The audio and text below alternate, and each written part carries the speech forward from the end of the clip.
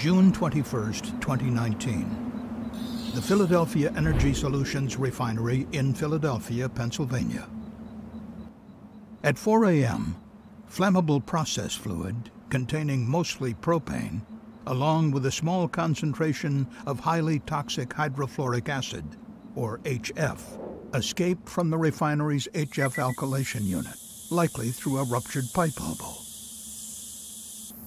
The alkylation unit produced components of high-octane gasoline. The leaking process fluid formed a large ground-hugging vapor cloud that surrounded some sections of the unit. 2 minutes later, the cloud ignited, causing a massive fire. A control room operator quickly took steps to prevent the release of additional HF by rapidly draining the unit's hydrofluoric acid to a special vessel designed to hold the acid in the event of an incident.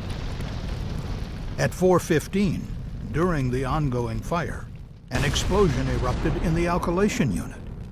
4 minutes later, a second explosion occurred.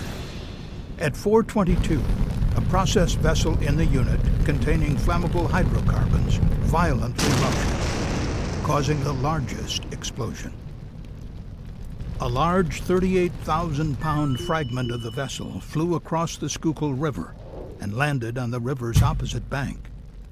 2 other fragments, one weighing about 23,000 pounds and the other about 15,500 pounds, landed inside the refinery. The fire burned for over 24 hours until it was finally extinguished the following day at about 8:30 a.m. 5 workers sustained minor injuries during the incident and response. The CSB is unaware of anyone experiencing health impacts from the hydrofluoric acid release.